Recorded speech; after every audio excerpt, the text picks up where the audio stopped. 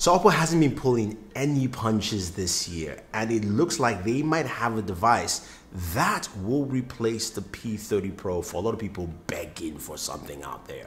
I'm talking about the Reno 10x zoom. Let's find out if this is really a Huawei replacement.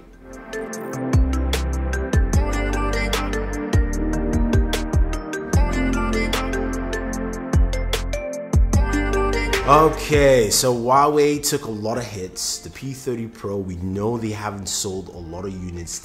It's just a whole mess, and hopefully that gets fixed. But I'm talking about a device here that truly got me shocked. I was surprised. Now, I'd seen unboxings for the Reno 10x zoom. My buddy Super Saf has done that. But I finally got some time to play around with this device. And I've got to tell you, Oppo came out really strong. You've got that shark fin, which is of course so identifiable, everybody knows about that. And it doubles as the front-facing camera, which gives you of course a true bezel-less display, which we'll talk about in a second, and also has the flash for your rear camera as well, which is a bit interesting, I would say. That being said, it's a 6.6-inch device. The resolution is roughly 1080 by 2340. It's a nice display. Now, it's not the super sharpest, I would say, but it's still a nice display. And I love the fact, again, now we're getting more devices with no bezels. We've been getting that industry push. We had notches for a while. Oppo says no. No, not at all. And the pricing for this device is really good. It starts at £529, which is about $629. So think about it, for a device that comes with a Snapdragon 855, 6.6-inch bezel-less display, in-display fingerprint sensor, which is really nice and effective and fast. Each time you tap on it, boom, it unlocks. I like it. It's nice, effective, works really, really well. So you've got that there. You've also got a device that comes with either a 6GB RAM variant, 128 gigabytes of storage, or 8 and 256. So you get the idea there. And there are two different colors you can go with. Now, what I like about this device is that Oppo just didn't stop there.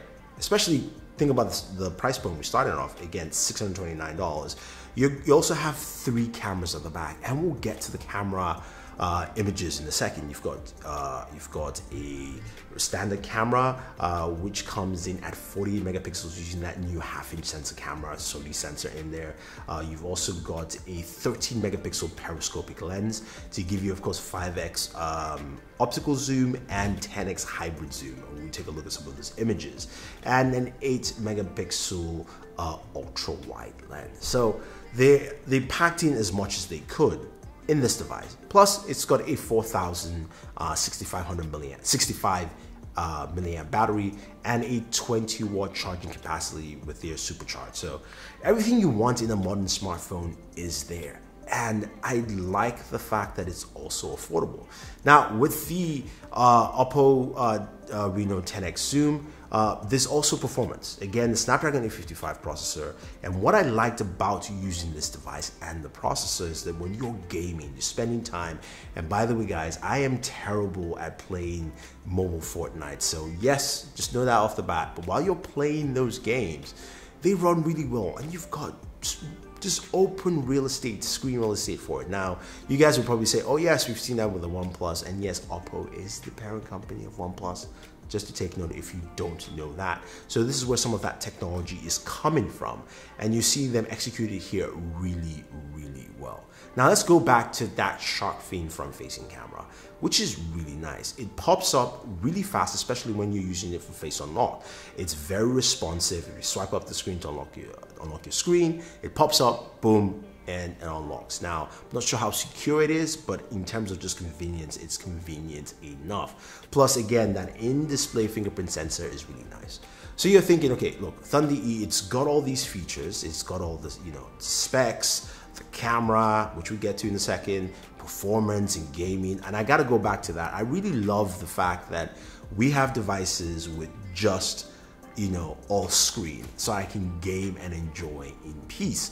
I love that. I really like that because it just takes your gaming to a whole different level where you can see everything. Everything's just right there in front of you. I I can't just tell you how excited I am to see more and more of these devices out there. And again, at a price point that is relatively effective for most consumers.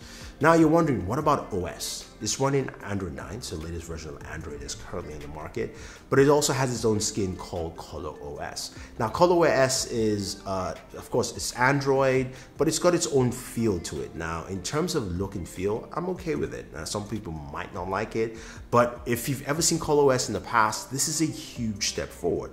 Being able to easily access, of course, your apps there. You've also got gestures, and the gestures are similar to what you have on the OnePlus gestures as well, so that's also pretty good to see.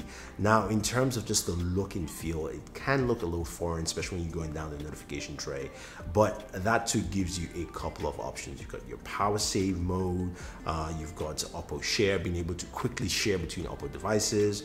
If you have a friend that has an Oppo device as well, you can also go into the settings and see some of the things you have. Now, because Oppo is trying to capitalize on what this device can do with the A55 processor, you also have a game center, and that optimizes for gaming. So once you actually turn on the game, boom, it optimizes those games to run at the highest frequency for your CPU, and also turns off, it puts calls on hold, different things, optimizes your Wi-Fi, so you can get the best out of your gaming performance on the device. And as I mentioned, gaming on this thing is really, really good. Now let's talk about the camera. So starting with the front-facing camera, which is a 16 megapixel shooter, there's a lot of detail. There's an indoor shot. You can see me quite clearly. My skin tone is also normal. Make sure you turn, of course, the beautification mode off. But I like the fact that for a Chinese manufacturer, I am not looking, pale or washed out. Now, this is directly in sunlight. Again, you can see the different gradations of my skin tone. You can also see the sky at the back.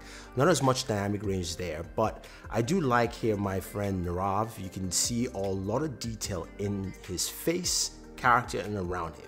Now, this is a portrait shot with Michael Josh from Gadget Match, and the portrait shots are good. They're not great. It tends to whiten out sometimes. So you get shots like this where the background is very bright as opposed to us. We're still in focus, and there's a nice cutoff all around. Now, this is just a lovely daytime shot. I love the way the shadows hit, and I also love the dynamic range. I love the way the colors pop out. Now, it pops out a little bit more than natural, but I do like this look. Also here, we've got another flower. The yellow really pops out. You can see how the sun is being calmed down around. It was in direct sunlight taking the shot. So I do like this look. It's something, again, it's more of a preference, but it's something I do like. Now, in terms of just overall cityscape shots, we don't get a lot of dynamic range, especially in the clouds. There is some AI algorithm, but it kind of gives you this really flat tone look to it. It's something, again, if you do like that, then that's something you like. Now, moving over to the zoom lens. This is the lenses. This is the wide angle lens. It's not as wide as I would like, but again, it does give you a wider aperture, which is nice, and it's something that it does provide. It's solid, I would say. Your standard lens is 48 megapixel lens. Again, a lot of that flat tone look to it. So if you're looking for something like that you can go ahead and edit and change, this is what it will give you. Now, this is a 5x zoom. That's the water tower that we see across there. You can see the lettering pretty clearly. It looks really solid, really nice, clean image of the water tower. And then we go to 10x again. You get it closer, and you can see how good that looks. It looks really nice.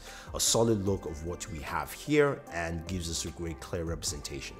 Now we move to 25x zoom. Again, this is nice. This is a combination. This is all digital, but looks really good. Now we could go to 50, but it looks good.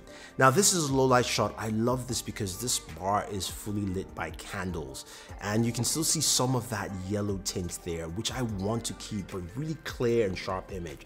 I love this shot here. Really showcases the bar, some lighting in the background, but again, you can see that drink highlighted really well. And just to show you some of the lighting and keeping the mood, which is something a lot of cameras tend to make it super bright like daylight, which does happen sometimes with this outdoor shot. But I think overall, they've really hit the mark with some really clean photography here on the Reno 10x zoom.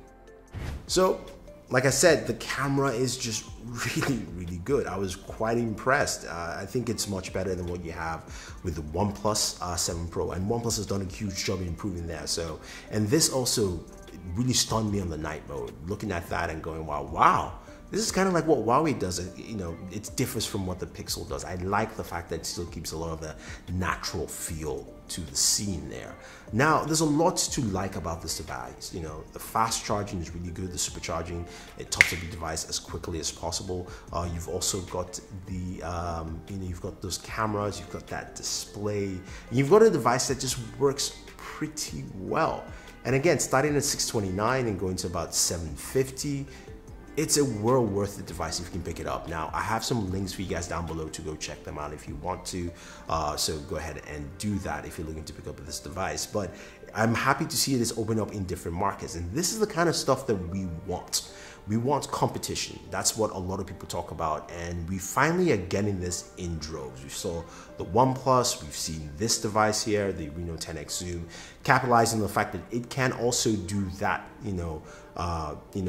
long lens zoom that we want to see in smartphones. Plus, gives us a really low light, a good low light camera. It has the performance all packed into one, and that's pretty good. Now, this device also comes with a case as well in the packaging, so that's also nice to see that Oppo provides that, because it's not a well-known property, especially here in the West. So that's a good thing, at least to keep in mind. Whether it's something you do in the other markets they deal with, I'm not too sure, but it's good to see. And it's good to see all that change with Oppo. Remember, Oppo had the Find X last year, the first device with the bezeless display, but it was a slide-up mechanism, and it was also over $1,000. Think about it. Last year, Oppo had a device at $1,000 with a with a bezeless display and a sliding camera. This year, they have a shark fin and a bezeless display, and it's only starts at $629.